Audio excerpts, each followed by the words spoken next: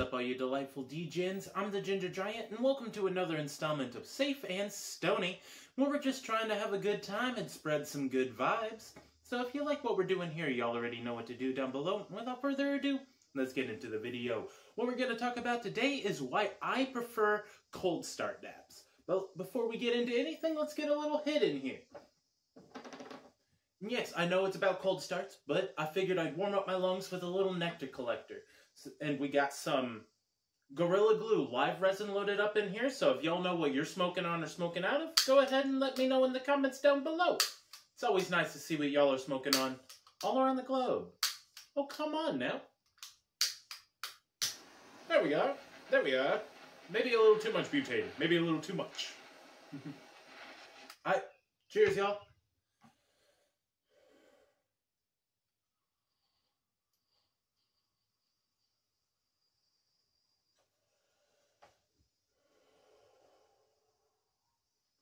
Now, the reason I do prefer cold starts, or at least one of them, is their ease of use. Right next to the nectar collector or dab straw, it's the second easiest way that I know of to dab other than using one of those e-rings.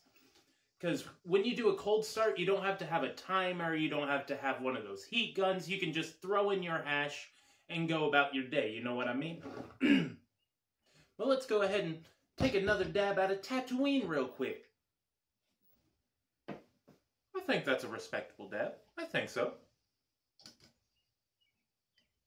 Let's get a lighter just so we can make sure we light our shit real quick. Alright, and another thing that I like about cold starts is fuel efficiency, man. With a lot of hot start dabs, you're usually heating them up more than they need to, and then you're letting it cool off, right? Which, over time, makes you use more butane in general, where with a cold start, you just heat it up till it starts vaping, and then you go right in for it.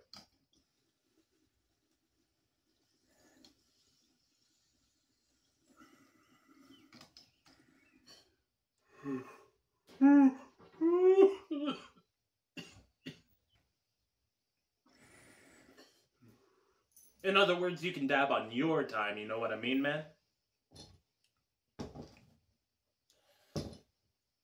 Ooh-wee. You got dab sweat starting over here. Woo.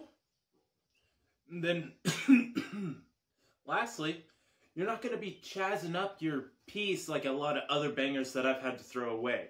When you're doing hot start dabs, more often than not, you're just doing it willy-nilly. You're trying to just feeling for it unless you do have a heat gun or a terp timer or one of those other, like, stoner accessories, if you will.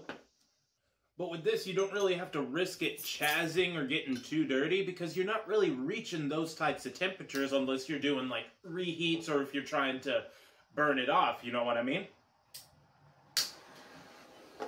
But cheers, y'all.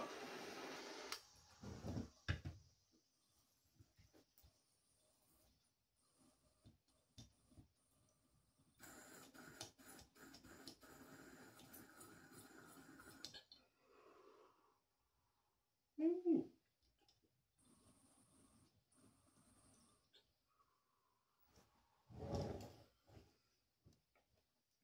But overall, just due to the ease of use and the practicality of it, really, I just prefer cold start dabs. I waste less oil, I get better flavor in all honesty, and I'm not wasting any by chazzing it to the piece by taking too hot of a dab.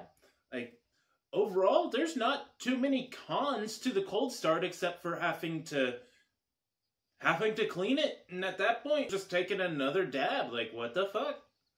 What's the dealio, man? But I guess that's all we had today, so I hope y'all enjoyed, and until next time, y'all stay safe and stay stony. Peace.